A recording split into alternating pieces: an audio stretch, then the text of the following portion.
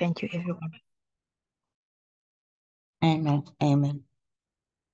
Thank you for the prayer, and thank you, Sister Dorothy, for the Bible study reading. Right. Welcome everyone to our study of chapter 34 of the Desire of Ages, the invitation.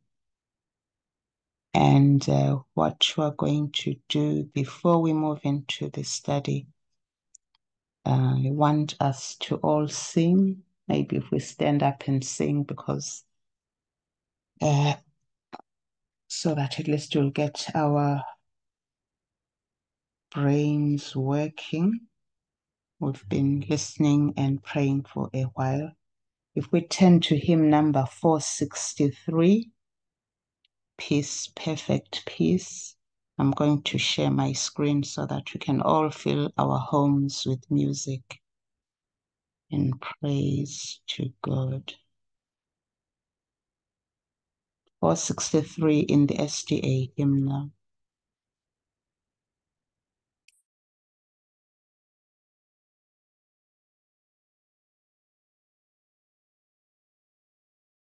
Peace, perfect peace, in this dark world of sin.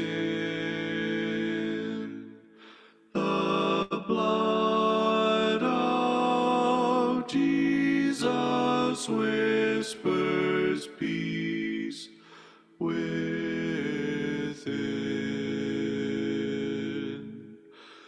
Peace, perfect peace, by thronging duties pressed, to do the will of Jesus, this is rest. Peace, perfect peace, with sorrows surging round, on Jesus' bosom naught but calm is found. Peace, perfect peace, with loved ones far away. In Jesus' keeping we are safe, and they. Peace, perfect peace, our future all unknown. Jesus we know, and he is on the throne.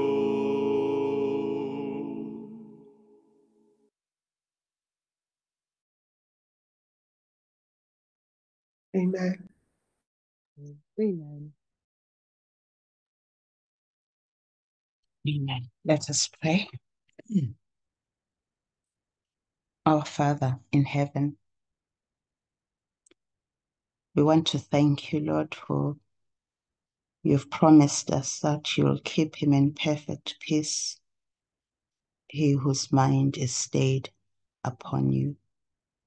So we pray that you'll help us to keep our minds stayed on you. We thank you, Lord, for your law, which is the link that yokes us to you. And so as we open your word, we'll pray that you'll open our hearts. We want to be receptive to your word. We want to learn of you. We want to learn from you. open our hearts, Lord, to the leading and to the teaching of the Holy Spirit throughout this study. This is our prayer in Jesus' name. Amen.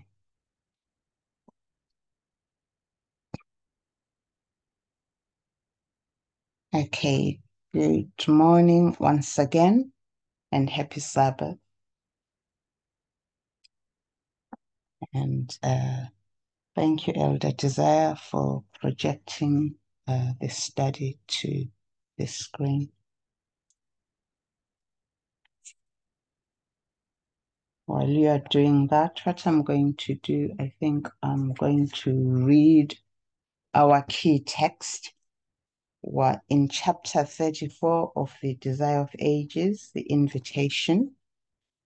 And our key text is based on Matthew 11, verse 28 to 30, and it reads,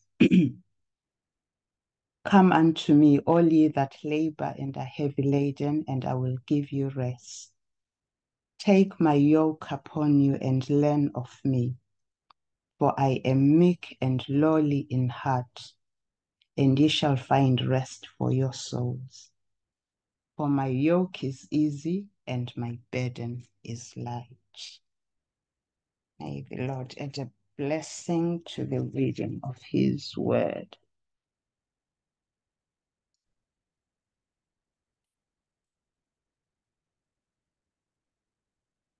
Okay, so yesterday we read the paragraph that begins with "In the Heart of Christ."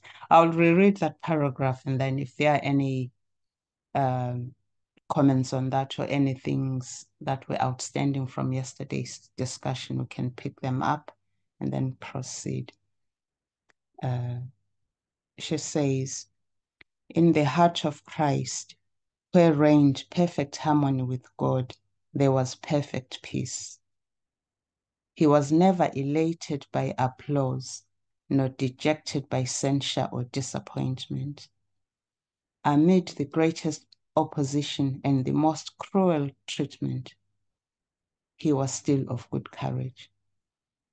But many who profess to be his followers have an anxious, troubled heart because they are afraid to trust themselves with God. They do not make a complete surrender to him, for they shrink from the consequences that such a surrender may involve. Unless they do make this surrender, they cannot find peace."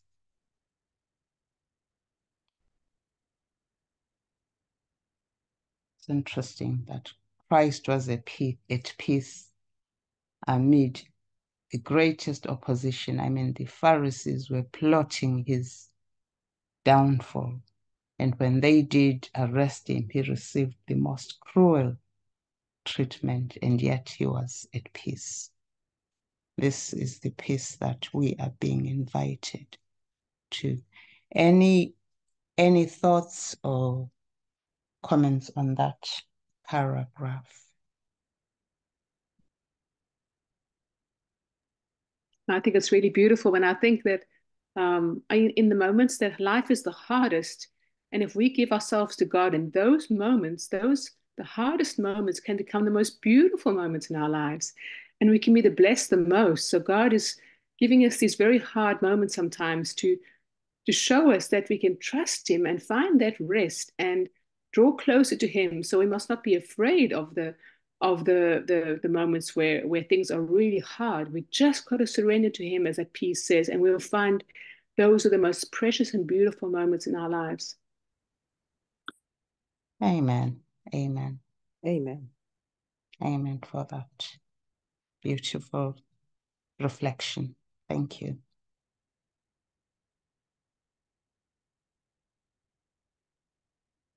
Okay, I do not see any other hands up. So we can proceed to the next paragraph. I'll ask a reader to please read the next paragraph.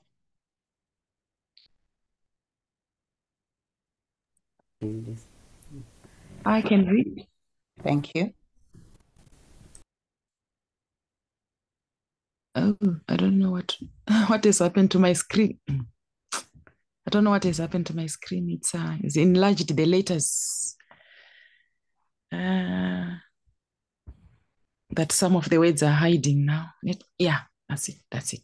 Okay. Thank you. Yeah, thank you. It is the love of stuff. Is that the paragraph? Am I right? Yes, yes, yes, it is. Okay. It is the love of self that brings unrest. When we are born from above, the same mind will be in us that was in Jesus.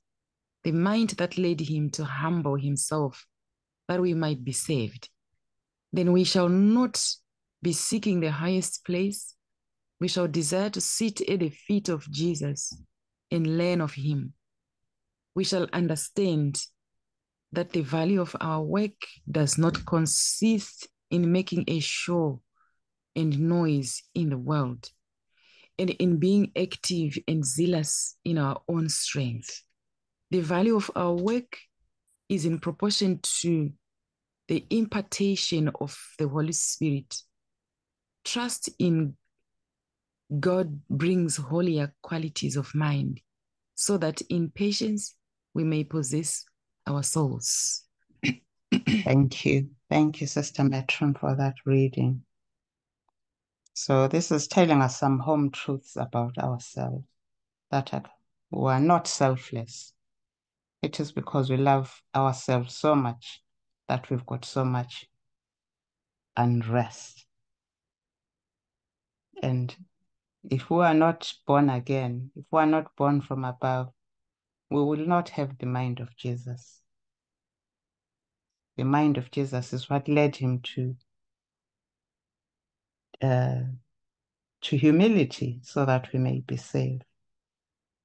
And if we were born again, we would not be seeking the highest place, but to sit at the feet of Jesus. If we consider ourselves, do we want to be elevated or are we content with our lot? And the next sentence is actually interesting. If we understand that the value of our work does not consist in making a big show and noise in the world, but that it depends on the proportion of the Holy Spirit that has been imparted upon us. That may change us, and that we need to trust God so that He will bring holier qualities to mind, and so that we may be patient. Any thoughts about that paragraph?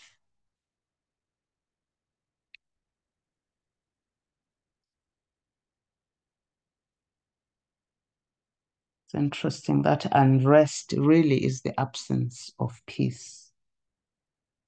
And the Bible tells us that God says, I will keep him in perfect peace, he whose mind is stayed on him. And if we find ourselves restless, it means that self is still on the throne. And we do not have the mind of Jesus. I see there's a few hands up. We've got the Tagley Twins, Prayer Retreat Ministry, and Sister Hope. Please go ahead and good morning.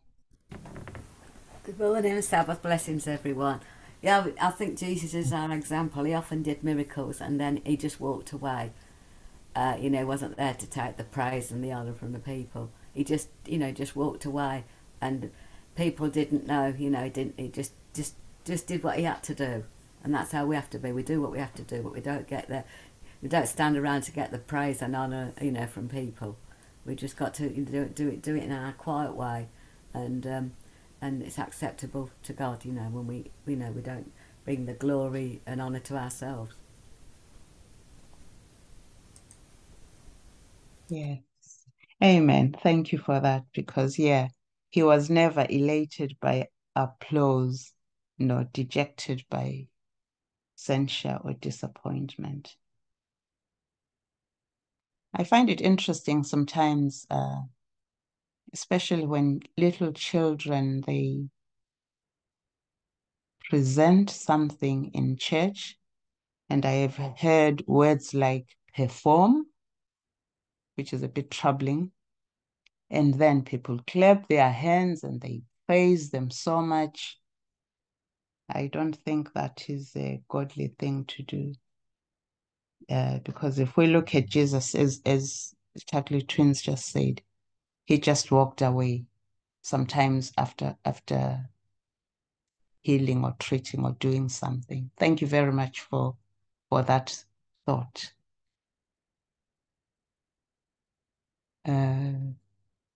Elder Desire, or are you going to give way to Sister Hope as you normally do?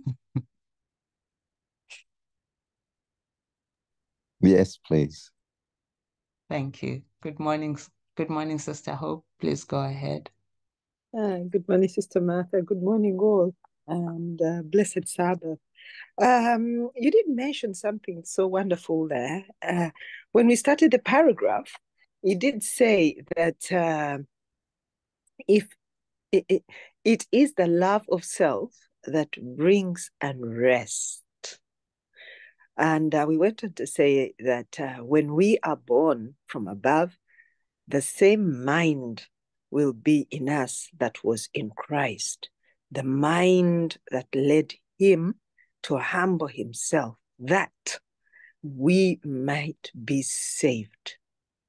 It's amazing because also in Isaiah 26 and verse 3 and verse 4, if I may read it, it says, "Thou wilt keep him in perfect peace, whose mind is stayed on thee, because he trusts in thee." It goes on to say, "Trust ye in the Lord forever, for the Lord Jehovah is everlasting strength." But when we read that first sentence, it says, at the end of it, it says, we might be saved. So it indeed is encouraging us that we have to pray that we are not self-centered. You know, self brings self-centeredness, selfishness, all that. We then turn to ourselves. And then in turning to ourselves, we have no rest. And we are perturbed by the cares of this life, by indeed the burdens we have in our homes, burdens we might have at work, or in the community, or even in the church. But Christ is saying, no, right? Your mind be stayed on me, so that we are saved, not just saved from the perplexities of our lives, but you see, sin brings us, it degrades us. It's to do with sin. Sin looks to self. And because sin is the transgression of the law. So when we transgress we transgress by looking to ourselves instead of looking to our perfect Savior, Jesus Christ. So he desires us to be, he wants us to be saved. He wants us to be saved from not just sin, but also from the cares. That's why he says, take my yoke, take my yoke. But his desire that we have rest in him, perfect peace in him. Amen. Amen. Amen. Amen. Thank you for those powerful thoughts. Thank you. Elder JB, please go ahead. Good morning.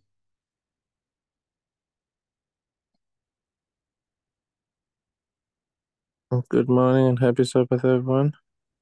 Happy Sabbath. Yeah, I think in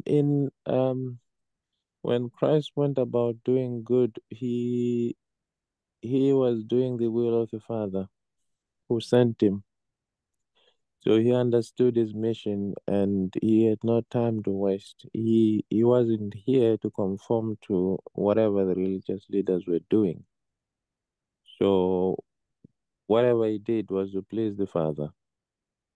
And regardless of whatever consequences will follow. That is why even when he did um any miracles, any healing and so forth, it was a witness. So it was done for a reason.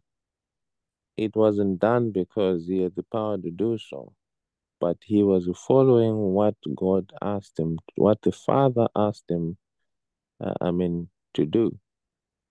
Because he was, of course, he had the character of the Father. So that's why he's saying we have to be born from above. And unless we are born from above, it's impossible to please God. Unless we are led by the Holy Spirit, we can do all sorts of things on earth, but it will never have an impact on anybody. So the prayer really is for us to allow the Holy Spirit to come into us. Whether we are singing, whether we're giving out books, let it be for the honor and for the glory of God. And sometimes we do things and it's like we're having our own show. We can't have our own show when it's God's business. It's not. That's why he says in Luke 2:14-9, they are seeking him in the temple, and the parents think, oh, he's lost. But he says, why did you seek me? Knowing not that I must be about my Father's business. So he understood his mission. So we have to understand our mission as well.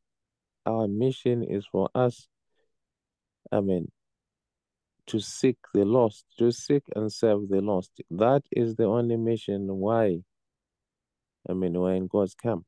There is no other mission. Thank you. Amen. Thank you. As you were speaking, Brother JB, I was thinking, that even you said even in the face of opposition, Christ continued to do what he had to do. And the key thing to note what she says is that he was actually of good courage, of good cheer. So God expects us to, even in opposition, do the right thing, not saying, I will do it, but we're not actually doing it in our strength. Yeah. Thank you. Thank you for that thought. It triggered that thought in my mind. Elder Desire, please go ahead.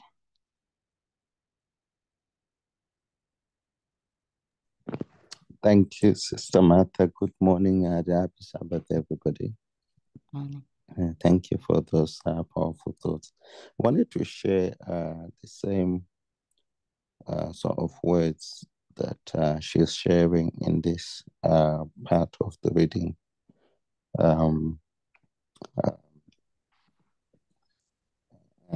she also shared the same similar words in another place. This is from Mount of Blessing, Thoughts from Mount of Blessings, page 16. And she was commenting there on the Beatitudes. Now so because I wanted to first of all just read that line. It's a profound statement. It says it is the love of self that brings unrest. Now, in another place, now commenting on that same thing, she says it is the love of self that destroys our peace. I think you had said this in another. I think it was previously you mentioned this as well. Then says, while self is all our life, we stand ready continually to guard it from mortification and insult. But when we are dead and our life is hid with Christ in God, we shall not take neglects or slights to hurt. We shall be deaf to reproach and blind to scorn and insult. Then she comments, she quotes 1 Corinthians 13, love suffereth long and is kind. Love envieth not. Love vaunteth not itself, is not puffed up. I think somebody yesterday did comment on this chapter when we were talking about meekness. Indeed, this is what meekness is all about. Is not puffed up, doth not behave itself unseemly, seeketh not his own, is not provoked, taketh not account of evil, rejoiceth not in unrighteousness, but rejoiceth with the truth, beareth all things, believeth all things, hopeth all things, endureth all things. Love never faileth. Now, so the love of self destroys peace. It's interesting because Christ is saying, learn of me. And Christ is the Prince of Peace. Now, so I think here what I'm saying is that we have a choice. If we want Christ to abide in our hearts, we can't have self and Christ at the same time. So peace is the opposite of self. Those are two separate governments. If we need the peace of God, the Prince of Peace, to abide in our hearts, that means self has to be dethroned. It is the love of self that brings unrest. And it's interesting because if you think about this issue of rest, God has said it in many places throughout the word. I mean, today is called the Sabbath rest. And I wonder what God means when he says, you must rest. Because there's so much unrest in the world. You notice that when you read in Leviticus, God had commanded these people that there was different Sabbaths. So there was the weekly Sabbath, is the Sabbath. But you also have, after 7 years, there was a rest that was pronounced, proclaimed to all the lands to rest. Then you had the Jubilee, every 50th year, after 7 by 7. The following year, the 50th year, was Jubilee. Again, it was rest. Now, the text that we are looking at here, God is saying, come unto me, and you shall find rest. So, again, when you read in Revelation, I was thinking about this issue of rest. We are told that those who worship the beast and his image, they do not rest. In Hebrews chapter 4, we are told that the rest of the Lord is still here. In fact, let me just read that one. Hebrews chapter 4. That's Hebrews chapter 4, verse 4.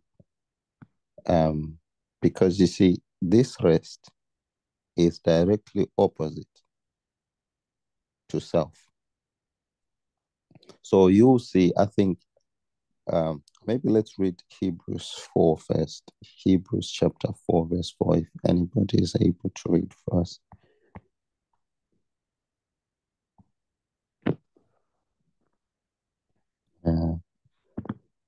Seem to get it from you. I'll read. Thank you. For he spake in a certain place of the seventh day on this wise, and God did rest the seventh day from all his work. I think it's the next text as well. And in this place again, if they shall enter into my rest. Amen. Now, if you study that chapter, thank you, Sister Anna. There's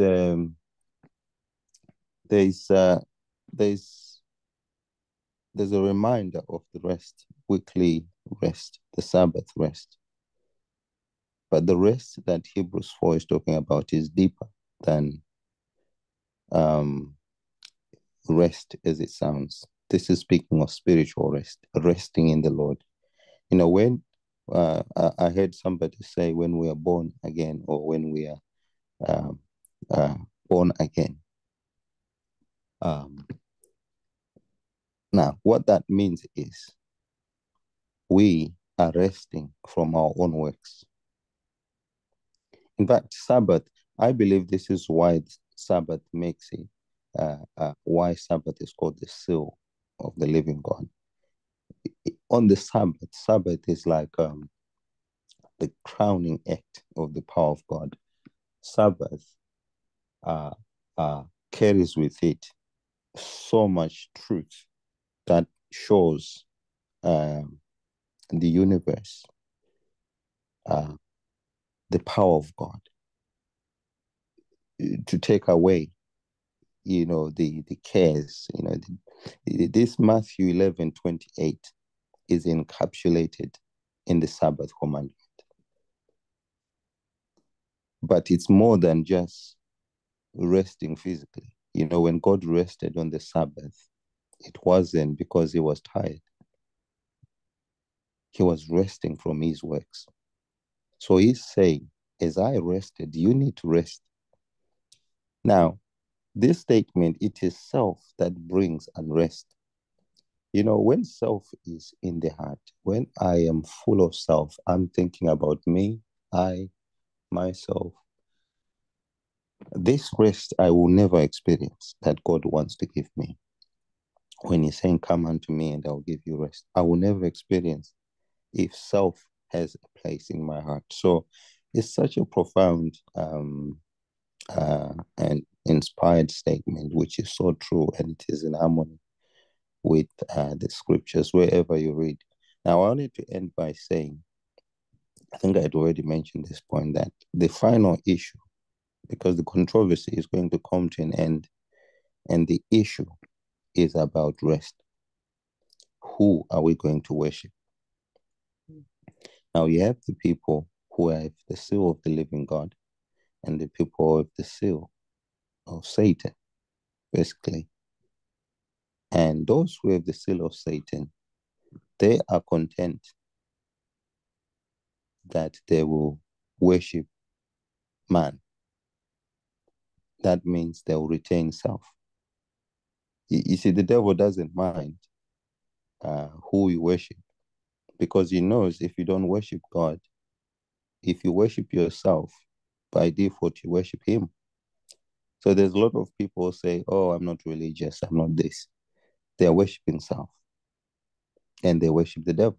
So at the end of it all, those who experience rest are the ones who have allowed Christ, the Prince of Peace, and substituted or replaced or dethroned self and allowed Christ to come in the act. So we can't have it both ways. May God help us that we will choose Christ.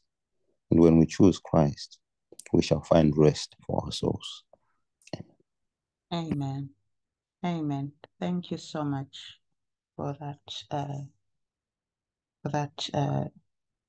deep insight into the reading.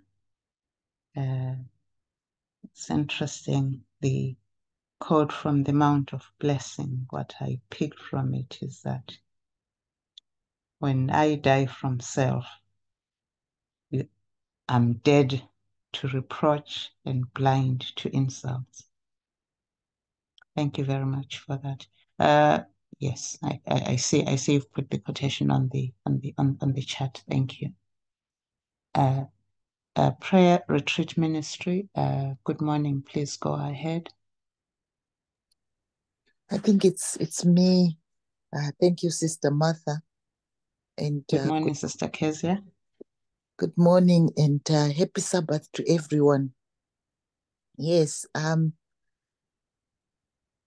you see, when I'm looking at everything else, I see that the key to salvation is dying to self, as we have been talking, and that is the key. If we are not dead to self, then nothing that we can do can help us to enter into the kingdom of God. It reminds me of that group.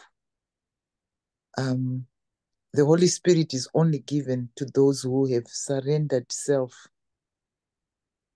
who obey. When we have surrendered self, we will be able to obey the commandments. But it's the surrendering of self first. Then, obviously, doing the commandments of God will not be an issue because you have surrendered. You want to do what God has said. You cease to exist yourself. It's God who is leading. I'm just looking at this sentence which says, we shall understand that the value of our work does not consist in making a show and noise in the world and in being active and zealous in our own strength. A lot of times I think we see that the work of God is being done mainly by people whom have not surrendered themselves, who are doing it in their own zeal and their own strength. This is, you see that, these people are giving good books. Then after a short time, it all fades out. Because this mostly it's because they've gone on their own zeal, and it's being done in their own strength. Whereas if we every morning we surrender, we die to self, to surrender to Christ and say to God, what will you have me to do today? Sometimes I shudder when I pray on my own to say, Lord, what do you want me to do today? And the things which God will lead you to do that particular day, will be so amazed. I pray that each one of us here on this platform, instead of us asking for things from God, to kneel down every morning and say, Lord, here I am. I've given myself to your service. What would you want me to do today? May the Holy Spirit lead me to do what you want me to do today.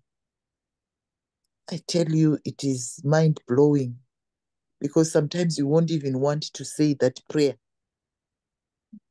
You won't even want to say that prayer, to say, Lord, I know I have to ask you what you want me to do today, because the Lord will give you what he wants you to do that day.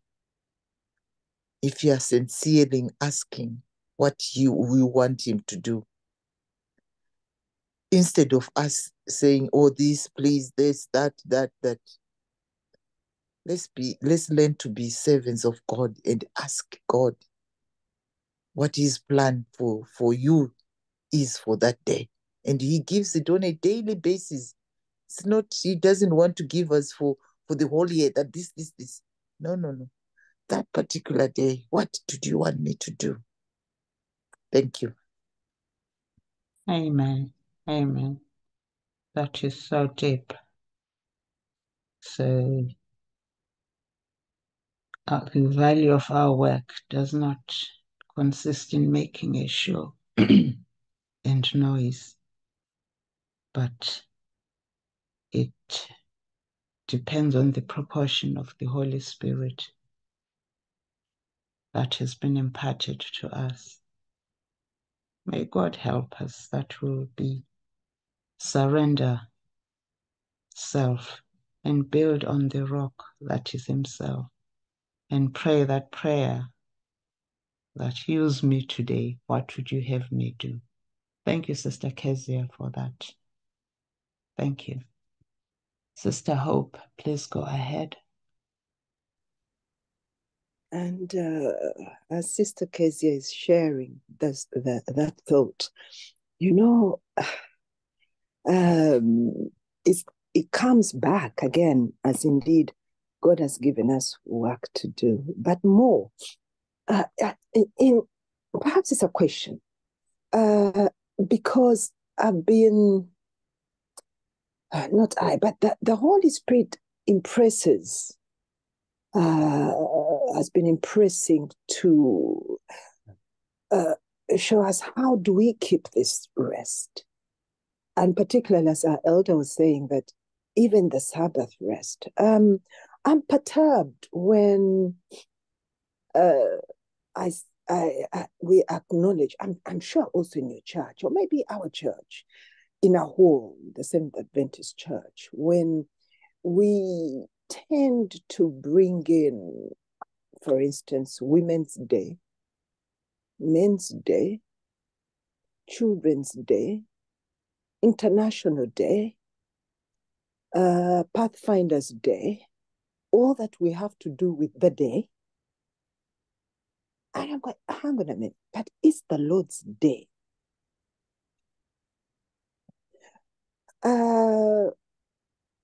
Perhaps it's a thought and it's a question. How would we, because as we're saying that it's the Holy Spirit, it says the value of our work is in proportion to the impartation of the Holy Ghost. Yes, we have to have the work. God has given us to sound the message, the three angels' message, and to proclaim these messages that people may know them. And God, as Christ said, he knows his people where they are, and you bring them into the fold. But how do we, I want to hear what we think of, particularly when we are saying that it's the Lord's Day, and then we bring all this together. Because we know that the enemy goes in everything. And we have to ask God for the spirit of discernment so that we are not driven because we need to bring people in the church. Let us go with this. And then we miss the point to know that Christ wants us. And we know when we do all those days and we put our own, we have no rest.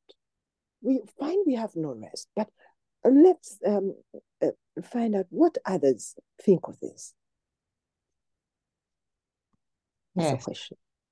Yes, thank you for the question. The question is out to the forum. And as you are thinking about the question, a text comes to my mind. I can't remember exactly where it is.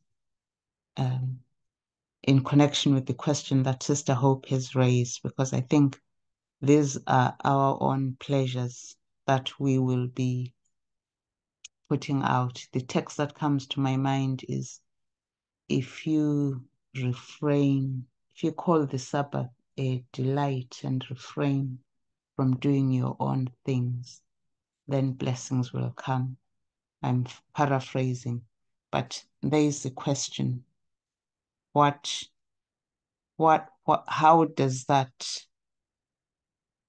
do all these other days that we have created, how do we justify, how do we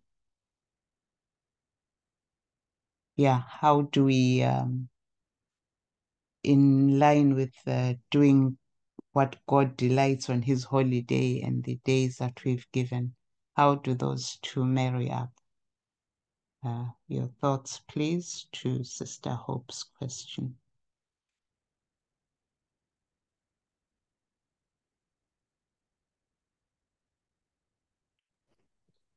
Amen. Can I share some thoughts? Maybe some may share their thoughts as well. Yeah, Amen. thank you. Thank you, Sister Hope, for bringing that up. This is the reality that we have in our churches. It's simply because we are led by the flesh. Now, I wanted to first of all read the text that I've shared there. It's everything is in harmony with what we've been discussing. I don't think we are having a detour or anything. I think these are very important things to think about. Notice in Romans, I've just shared part of that's Romans chapter 8.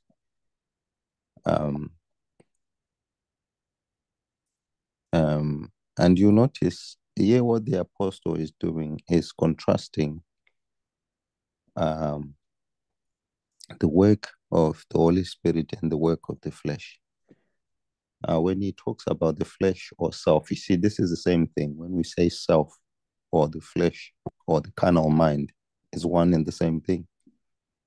So when he's talking about being carnal minded or the flesh, he's saying the same thing as being led by self. Now, what that does, that conflicts with the Holy Spirit. So we have to be clear that there's only one software that can operate. It's either the flesh or the spirit. And I'm going to bring this to the church as well.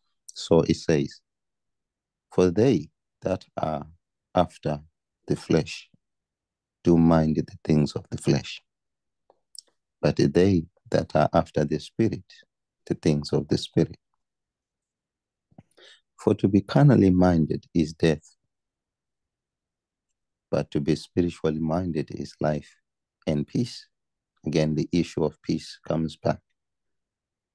Because the carnal mind is enmity against God.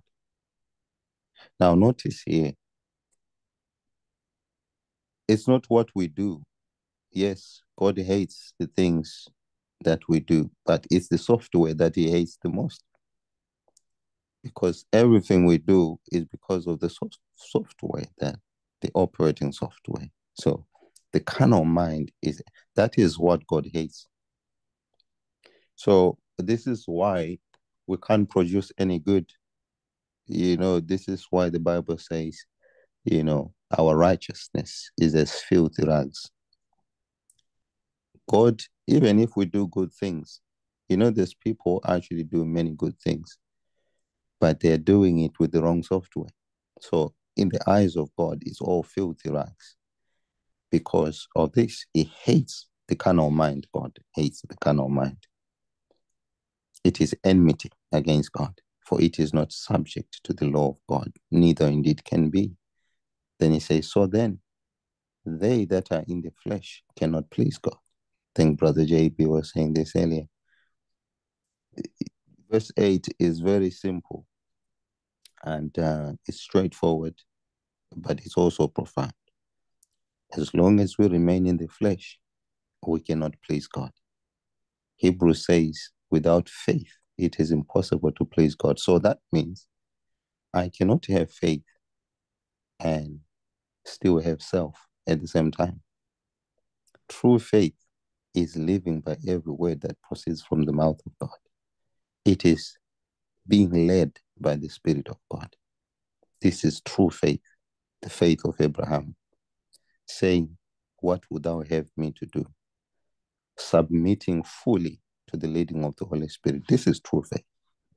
Then he says, but ye are not in the flesh, but in the Spirit, if so be that the Spirit of God dwell in you. Now, if any man have not the Spirit of Christ, he is none of his. The Bible is very clear. God It's either the Spirit of God is striving outside. This is why when he's speaking to this church in Laodicea, the Spirit is outside knocking. He says, behold, I stand at the door and knock, because he's outside. Laodicea has the audacity to kick out the Spirit who is leading the church. And this is why we have problems we have, because the Spirit is outside. I mean, this is speaking of us as a corporate. And then it says, and if Christ be in you, the body is dead. Speaking of dying to self. Once the Spirit enters the mind, the body is dead. Not physically dead, but we are dead to the cravings of the flesh, to the cravings of self, to the cravings of the carnal mind. It's dead because of sin. But the Spirit now is life because of righteousness. Now, Sister Wop was speaking of the situations we have where this day, that day, that day. Now, we only have to look in the Bible, whether that is in harmony with Scripture. And we shall see that is not in harmony with Scripture. And we are doing many other things that are not scriptural. You know why? Because we have allowed the flesh to lead us. And you will hear many reasons. This is why you see there's more budget for, what is this other department? Social something, than evangelism. You see more people attend for social events, social gatherings, than for book distribution or for prayer. It just shows you the bigger problem, that we have a big problem in Laodicea. That is, the Spirit is outside. That means self or the flesh. We have leadership that is being led by the flesh, that want to please people. I'll finish by reading this, because most of these events and these days are meant to please people. Now, the Apostle Paul says this in Galatians 1 verse 10. He says, if I please men, then I'm not a servant of God. Let me just make sure this is what it says. That's Galatians 1 verse 10. It says, for do I now persuade men or God, or do I seek to please men? For if I yet please men, I should not be. Notice, I should not be the servant of Christ. So those who are called servants are the ones who are led by the Spirit. And I think what Mother Kezia was saying is so profound and is so true. The reason why many of us, I think she said in one of the paragraphs, probably it was the previous paragraph, but the reason why we do not yield to the leading of the Spirit, we know the consequences that such yielding will bring. That means we have to throw away all our programs. You have to trash all those programs and let the Holy Spirit give us programs. Now, the leadership doesn't want to do that. We know the consequences of letting the Spirit lead, because the Spirit is going to tell us that today we're going to spend this whole afternoon serving soup in the street. And nobody wants to do that. Would like to sit in, slumber and debate. So really, there's consequences. When the Spirit starts to lead, then we're going to lose control. But we have leadership that does not want to lose control. So they'll cling on to power and continue to give us days and events. But yes, it's. I think it's clear from the scripture that shows the Spirit is not leading.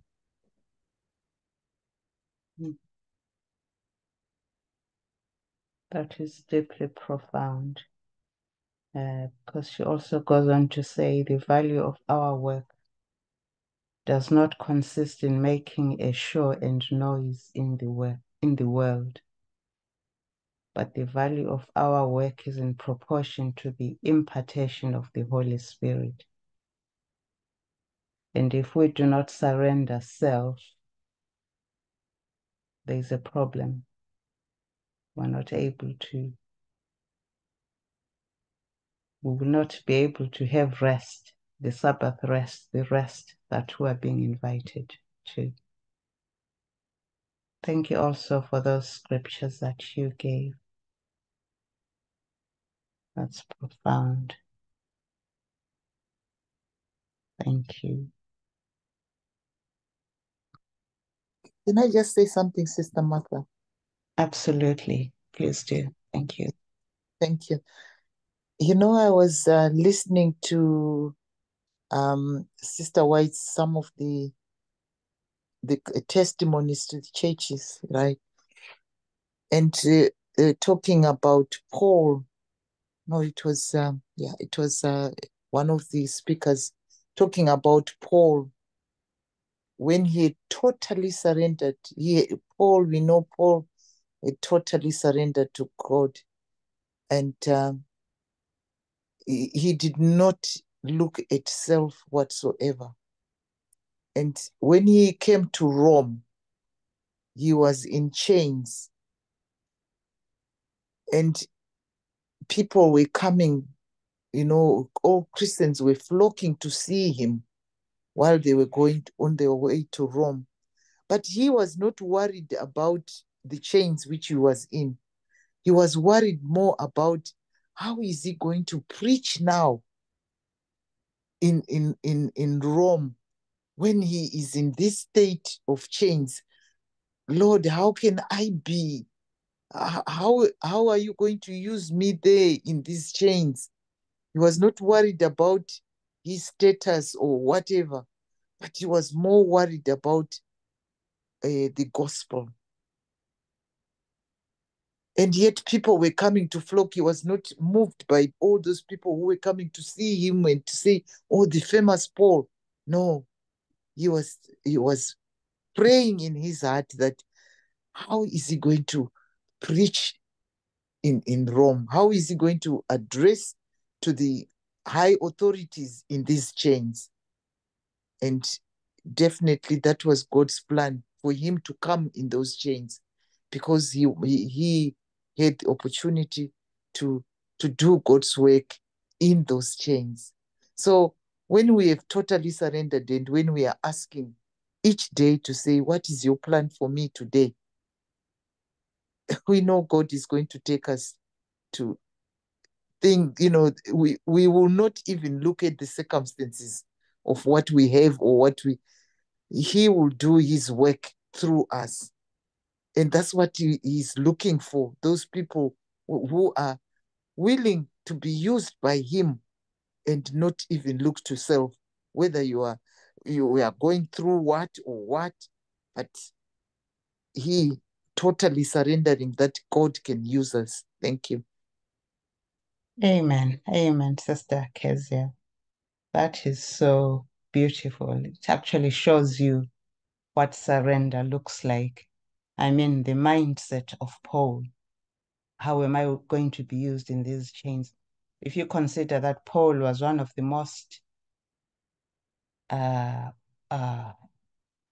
word shall I use? He was a very high status person. He was, I think, in this day and age would be calling him a theologian, the so-called theologians, the PhDs and so on.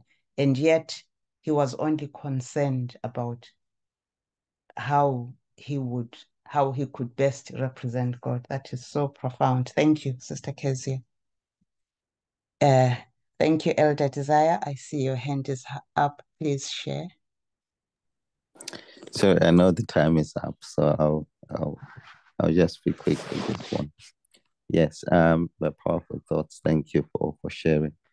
I just wanted to say also that in response to Sister Hope, I mean, because we should be able to examine ourselves. I mean, as individuals and also as a corporate. That prayer that Mother Kezia is suggesting that we should be praying, which is what the Bible tells us. I mean, Jesus himself had no plan for himself. I think we're going to come to learn about that. I think probably it's in this chapter somewhere where she also says that Jesus did not plan for his life.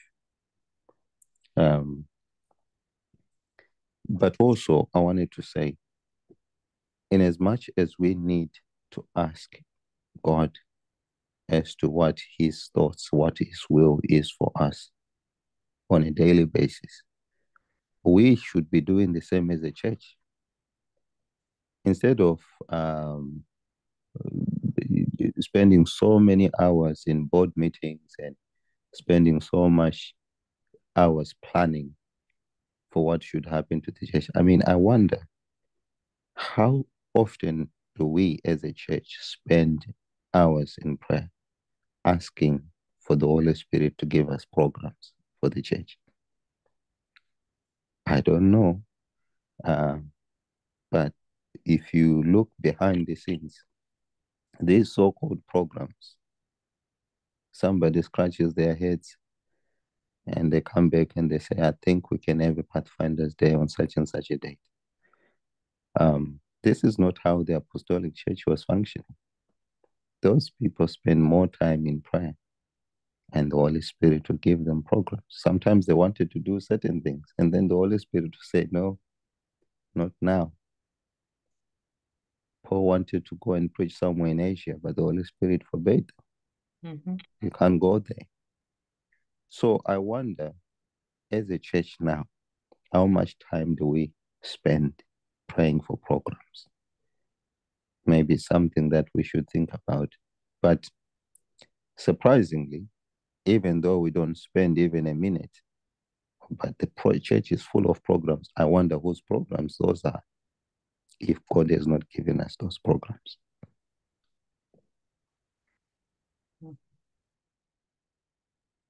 Yes. Thank you. Thank you, Elder Desire, for your thoughts. Thank you. Sister Hope, I don't know if I'm sure you had some thoughts yourself before. Well, I don't know if you've got any further comments on what has been said. I think it has been mentioned. We have to pray. Amen. We have to pray that we are led by the Spirit of the living God. Amen. Amen. Thank you so much. Thank you. Thank you. And I think we'll bring our study to an end then. And thank you everyone for being here. Sister Hope, do you mind giving us the closing prayer to end this session? Okay, let us pray. Our kind and Heavenly Father, we indeed come before you, thanking you for the opportunity you've given us to listen to you, and as the Holy Spirit, we believe and we trust, has been upon us, each one of us, individually, but also collectively, as a people, as a church. We come before you, Father. We acknowledge that self must die. And to pick up that cross, we have to deny ourselves daily. Have mercy upon us where we have not.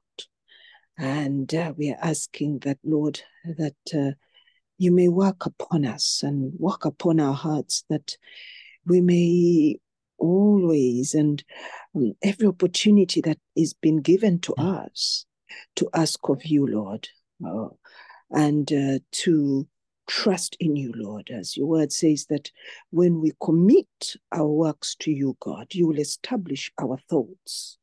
So it's help us that we keep our minds upon Jesus Christ as he continues to teach us, to guide us through the power of the Holy Spirit, so that we can have the spirit of discernment in all that you desire us to do, the work, whatever it is, also in our homes, thanking you, Father, for the lessons that we have heard. And we are praying, Father, that you may continue to bless us as you bless us with these messages, that, Lord, we do not just sit on the messages and eating and masticating of your word, but to be able to share it, because indeed sharing is caring, and Christ came to share. So because he cares for us, so that we may walk in the path of righteousness for your name's sake. We are so thankful for your maidservant that you have led. We are so thankful for those who have shared their thoughts, and those also praying in the background, and all that we have to learn and unlearn. We are so thankful for that. So continue to bless us today. You're the Lord of the Sabbath. May our thoughts be on you, our praises on you, our walk with you, our hand on you, our feet on you, from the soles of our feet to the crowns of our heads, Father Lord, as you bring us together in such a holy convocation day to praise you, to glorify you. It is our solemn prayer. Bless us, Father. And those who are unable to come to church, also bless them. You know their reasons why. And all that we have to hear, and the ministers that you have provided for us to listen to, please, Lord, may the Spirit of the living God be upon them and upon us, that when we go and come out, we will know that indeed we've been with Christ. It is a solemn prayer. Thanking you, Lord, in Jesus' name. Amen. Amen. Amen. Amen. Amen. Thank you for the prayer, and thank you for your presence in this study. By God's grace, we shall meet again tomorrow morning to continue. Happy Sabbath, and I'll hand over to the platform manager now. Amen. Thank you, Sister Martha, for the reading this morning. Thank you, brethren, for tuning in. May God bless you. I wish you a wonderful Sabbath wherever you are. And let's keep each other in prayer. And let's keep praying for the upcoming prayer retreat, for our ministers, and for traveling nurses, and for good health. The enemy will try and forbid others to come. But let's wrestle in prayer that all those that God has appointed that they should come will have an opportunity to come. Let's also continue to pray for the health expo that we'd like to do. There's few things that we do not have at the moment. Public liability insurance. We were liaising with Newtown Church, but they're still dithering. We pray that God may move the people who need to move, turn the hearts of those who need their hearts turned. So if it is will, if it's His will that we should have the health expo, but we can only pray and let God do what we can't do for ourselves. God bless you, brethren. I'm sure there will be Sabbath school. The platform will be open for Sabbath school at 10 o'clock from Elder Mveki's church. And then in the evening, the Adventist home session is still running. I heard last week there was very low attendance, and the session did not go ahead. Sister V was waiting. But let us join in if we're available, please, this evening from, I believe, 6:45 song service, and then the session starts at 7 to 8. May God bless you, brethren. Have a wonderful Sabbath. Amen.